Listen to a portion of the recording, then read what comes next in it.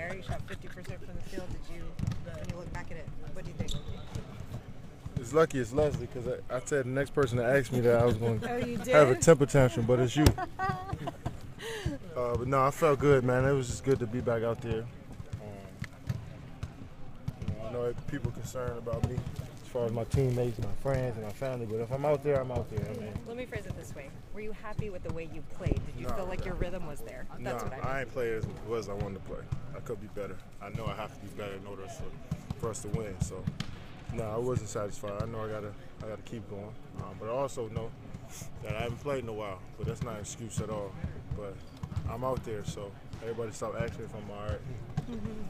Where do you think you are? Like 50%, 60, 70 of the real Kevin Durant, you think?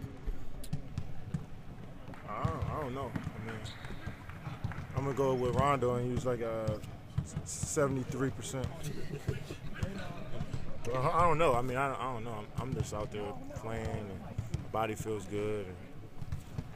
And, I'm just trying to get my rhythm and my timing back with everything. And,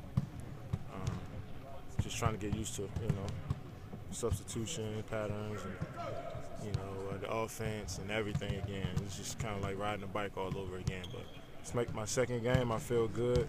I'm all right. Coach Brooks just mentioned wanting to play with physicality on the defensive end. How does that exactly, translate to perimeter players in particular? Yeah, we were totally soft last game, and I started with me. I wasn't as vocal. I didn't display that leadership that I needed to display for us to win. And that means just tagging guys when they come through the lane, chucking them when they come through the lane, just showing the presence on defense, and offensively playing with force. So it starts with us as leaders, with me as the leader as well. So we got to start off better tonight. Is it not surprising that there would be a little bit of adjustment